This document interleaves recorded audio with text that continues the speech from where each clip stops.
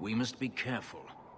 There were many such holdings once, especially in the mountains where individual slavers kept private pens. They were designed to protect against raids by fellow slavers. No doubt it's why Hadriana chose this place. Do slavers attack each other often? They did. What better way to find slaves than to steal them?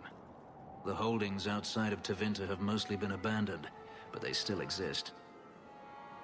Maybe she wanted to redecorate. Add a few flowers. She's not a flowers kind of woman. Let's hope this isn't a waste of time.